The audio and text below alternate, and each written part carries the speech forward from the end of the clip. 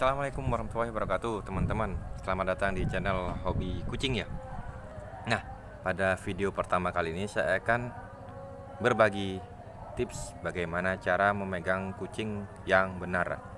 Ya, cara memegang kucing yang benar itu sebetulnya sangat mudah ya. Kita hanya perlu mencontoh induk kucing, bagaimana dia ketika si anak kucing ini baru pertama kali lahir. Nah, kita lihat bagaimana si induknya itu memindahkan anaknya itu dengan cara digigit bagian lehernya.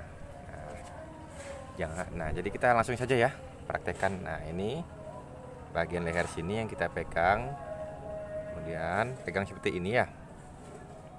Boleh di bagian kepala agak atas sampai bawah, sampai leher sini kita pegang dan kita angkat, baru si kucingnya itu akan diam. Nah, seperti gini teman-teman. Halo pus. Nah, dia tidak akan merasa terganggu dan kesakitan ketika kita memegang bagian atas lehernya. Dia akan tenang seperti itu. Namun kalau misalnya kita pegang bagian perutnya, dia akan takut. Kita bahkan lari. Kita akan coba ya. Nah, ini dia akan berontak.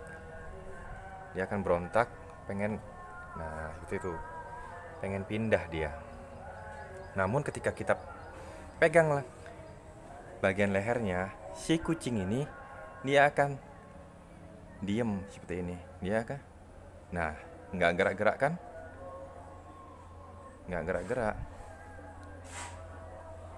Kita goyang-goyangkan, dia tetap diem karena dia merasa dengan kita memegang lehernya itu seperti ketika induknya memindahkan dia.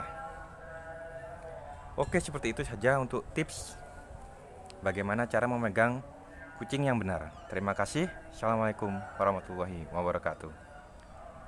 Dadah pus.